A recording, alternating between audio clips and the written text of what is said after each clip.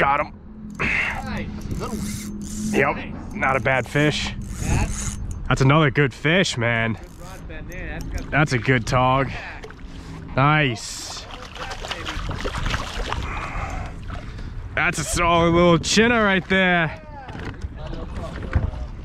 There we go. Doesn't feel like a bad fish. That's another good fish.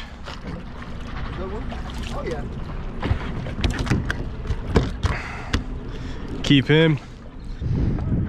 There we go. Got him on the stringer. Tautog on the stringer. That's what I'm talking about. Alrighty.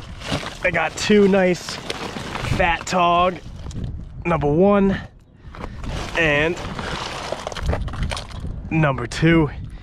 I'm gonna get these filleted up and I will see you guys back in the kitchen. So I got my fillets, but one thing I've been overlooking for years is the tog cheeks. Apparently these are really good, and I got one here. It's like a little, like almost feels like a scallop in texture, so I think this is gonna be really good.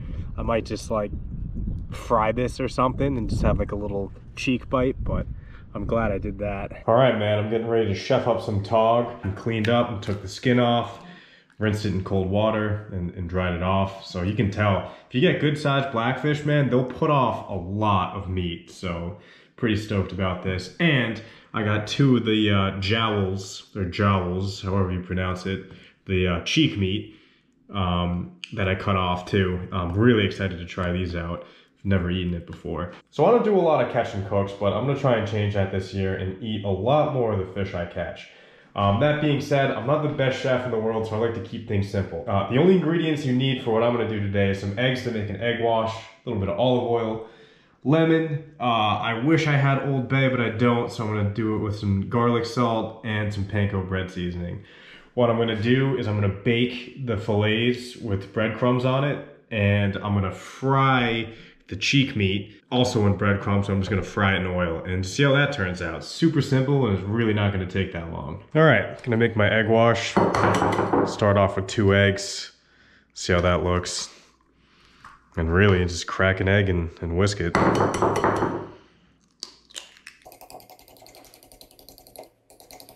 right, just gonna do a little train here, egg wash to the breadcrumbs. Give it a nice little roll around. Oh yeah, that's looking pretty good.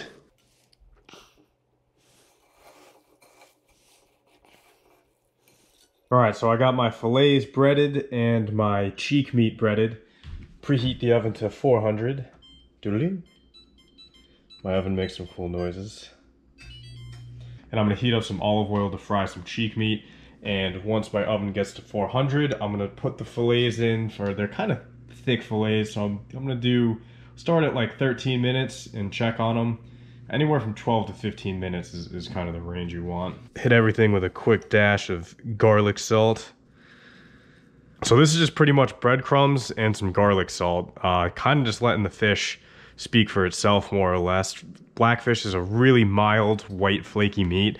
So you don't need to really disguise it with too much, but that being said, who doesn't love breadcrumbs on their fish? So I think this is gonna be pretty good. I'm gonna put down a smidge of olive oil in this pan, just so the fish doesn't really stick to it.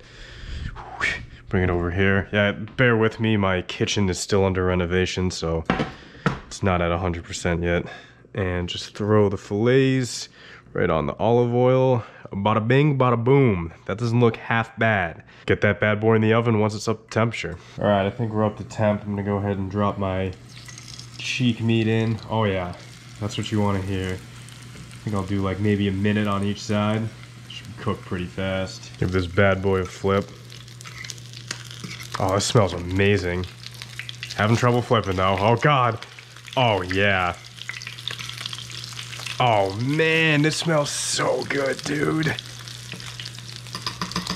I might have to start keeping the cheek meat on every blackfish. It looks amazing. All right, my oven's chirping at me, so tog meat's going in. Start with 12 minutes. Still learning this oven. Doo-doo-doo. All right, I think these are done. Don't want to overcook them.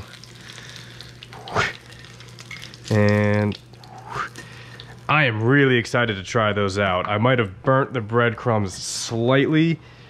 Maybe should have done like 30 minutes less, but it still smells amazing, and I think the meat is still gonna be pretty good on the inside, but I'm gonna wait to cut into that. All right, man, I got 1 baked filet and 2 fried cheek meat. It smells really good, I'm not gonna lie. I'm just gonna top it off with a wee bit of lemon. Oh yeah, I think this is gonna be really good. All right, I'm losing daylight out here, so hopefully there's enough light to see me. I'm gonna start off with a piece of the baked Tautog. Cheers. Holy crap. That is delicious. That is like almost melt in your mouth. The garlic salt and the panko seasoning on that is, wow, that is really good. Ah, man, I gotta say, I might have outdone myself here. I know it's a simple recipe, but hey, I can't cook.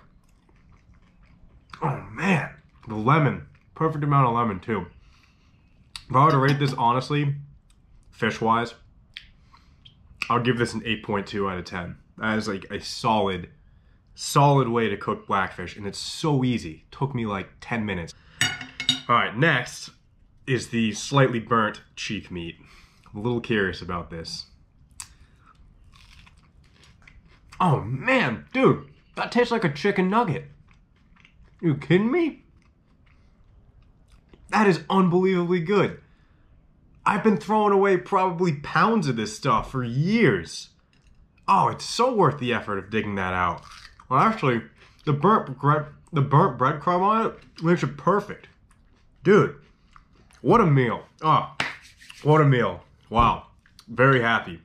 Very happy with this outcome. But yeah, if you've been with the channel for a while, you'll realize I don't really do catch and cooks, but I definitely want to change that this year and just try kind of a little bit of everything. Obviously, the good stuff like black sea bass, fluke, blackfish, and even scup I want to try. But even some kind of unorthodox stuff like sea robin is rumored to be really good.